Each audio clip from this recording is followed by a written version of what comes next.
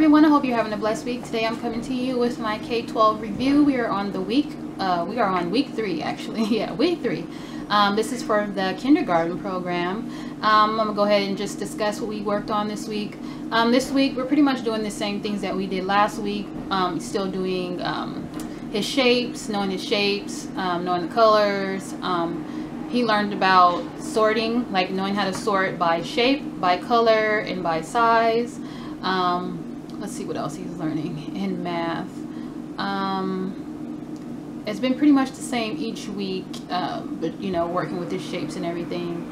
I'm trying to think what else. For science, he is learning the 5 senses, which he was doing last week, of, you know, your taste, your smell, hearing, touch, and smelling. I think that's all 5 of them, I think. Going over and understanding the different, you know, how they work, which part of your body you use to smell, to hear, and to touch, and stuff like that.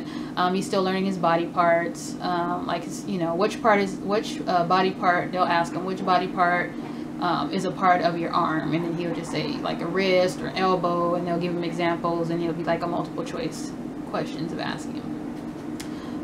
Let's see what else we're going over.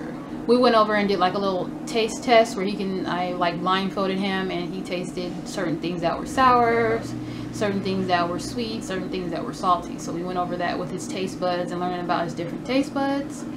Let's see what else. For history, he's learning about Australia, one of the continents, learning about Outback in Sydney, Australia, and different where the certain people live, where the animals live. He learned about the different type of animals you would see in Australia, like a kangaroo, an emu, what was else? A platypus, different animals that you would see in the Outback, normal, you know.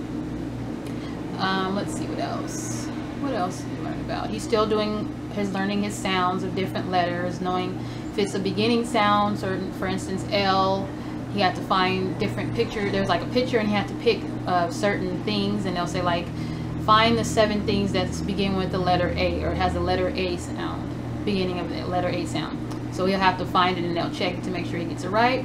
And then they'll say, for instance, it's like the beginning sound and the end sound. Like he'll have something that starts from A, and then something that ends with A. So hopefully I explained that correctly. But beginning sounds and the end sounds.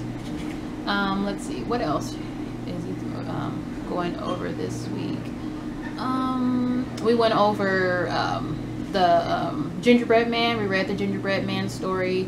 I went over that and asked some questions about what happened in the story, and you know, different things that happened in the story. What else did we go over? I think that is about it. Hopefully I'm not missing anything. He did get his individualized learning plan. In K12, each kid has a learning plan, individualized learning plan, and it tells them what they have to know at a certain point. At where we are, he has to learn certain things by November 1st, which will be the end of the first quarter.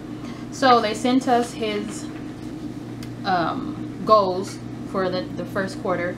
And his goals is, for the end of the quarter 1, is he needs to be able to identify and compare numbers 1 through 10 with an 80% accuracy, as measured on a teacher's graded assessment. Also, he has to be able to identify 26 uppercase and lowercase numbers, or letters, and their sounds with 80% accuracy, as measured by the teacher's graded assessment. So we have to just make sure that he knows pretty much, you know, all that stuff. Just have to make sure that he knows that by November. I remember that it was like the same thing, because he did transitional kindergarten, which was the first year they started it for K12. So he was like one of the first kids to actually start that program. And a lot of those things, I'm so glad that he took that, because if you're thinking about K12 and your kid is not in kindergarten yet, and they're going to be doing kindergarten next year, well, it's kind of, I don't know if it's too late to start now, but if your kid is younger, if you want to do K12, I recommend you have them do the transitional kindergarten program, because it will help them so much in the kindergarten program, even though they're going over a lot of the same things, but it will help them a lot. So I recommend that, you know, if that's something that you would like to do. Because my son, his birthday is in September after the school starts, so he's 6 now. He just turned 6 September 11th. And so he's in kindergarten, he's 6 years old, so he's a little late as far as because of his age. So instead of him doing kindergarten when he was 5, he did transitional kindergarten. So it transition, you know, getting them ready for it. So that's if your kid is kind of, you know, birthday is late within the year. So yeah.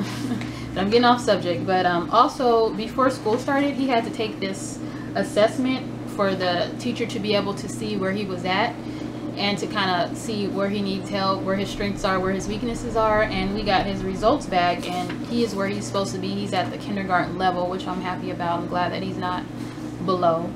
It'd be nice if he was higher, but you know, I'm glad as long as he stays where he's supposed to be and he's, you know, going where he's supposed to be. That's all that matters. And that is it, you guys. That is everything this week. If you have any questions, you can leave them down below, comment down below, and I hope you have a blessed day. Take care. Bye bye.